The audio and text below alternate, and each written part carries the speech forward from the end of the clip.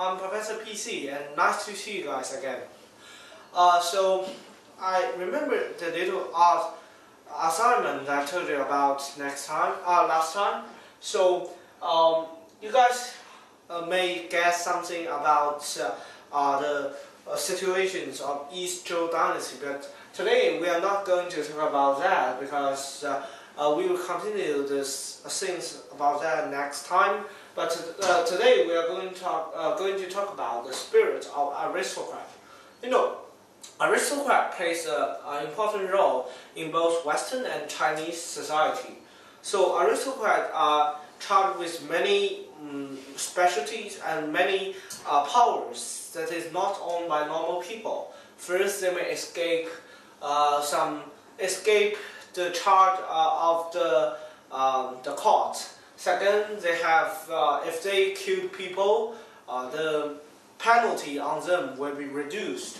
Also, these guys can earn a lot of money from the government, but they also have to serve the country when the country is in danger, because all of these guys have a spirit of aristocrat. This is very common at prehistoric time and in Xia and Shang, but after these dynasties, these kind of spirits actually vanished little by little, and finally these spirits actually became nothing but just some memories and things in fictional books. So remember I talked about fall of Shang. So the king of Zhou didn't make all of the aristocrats being killed or stuff. Actually, he remained all the position of these guys and appointed them as the leader of the different regions of China. But Bo Yi and Shu Qi and these two guys are closest friends, and they are all aristocrats at that time. So the Zhou Dynasty people wanted them to become the leader of some regions in China, but they refused this offer. Because they said, we're born as the man of Shang and we don't want to be a man living in Zhou. But so the king just let them become normal people. When they're eating, they will ask other guys, is this rice from Zhou Dynasty or Shang Dynasty? And other people will tell them, Shang Dynasty is over. It's an era that should be forgotten. Now it is all belong to Zhou Dynasty.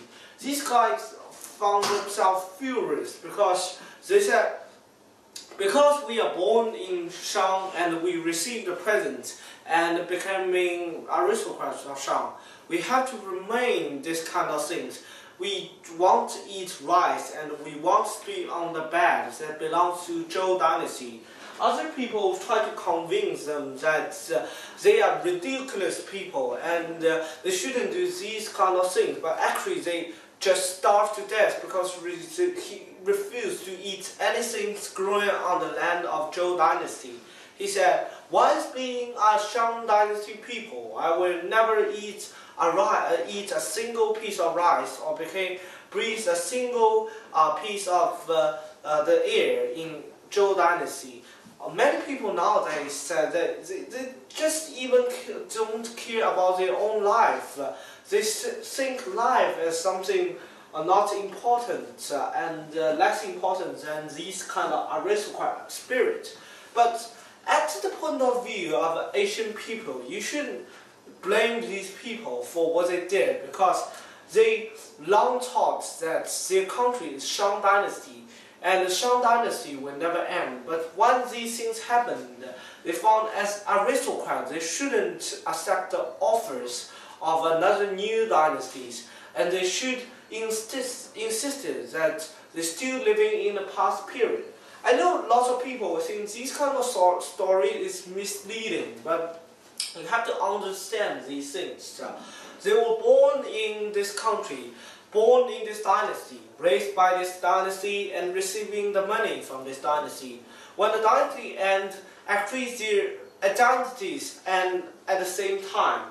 Though most of the aristocrats of Shang Dynasty actually received the Zhou Dynasty's offer, but in the ancient history, these men shouldn't be regarded as great because they deserted their own country, though the own country is passing away. So these kind of guys was put as models for young people at that time because they are loyal.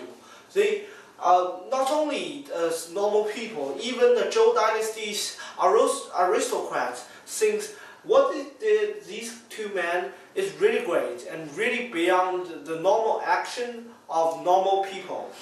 That's why they were called an aristocrat, because aristocrat is a group of a sense of belonging.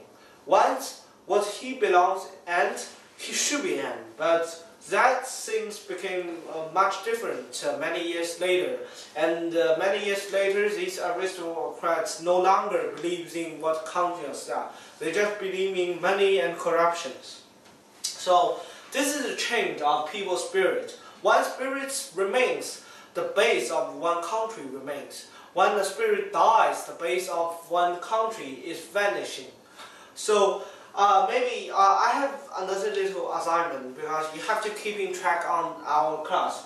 You know, you may know something. You may have to find something about aristocratic spirit of your own country, and the society you are staying in. Because we have to do some compare. So you can compare with what I talk about in this class and with the situations of your own country, and this thing will be much better because you can have a much better sense of what I'm talking about. So thank you everyone for listening to today's classes, and have a nice meal and goodbye.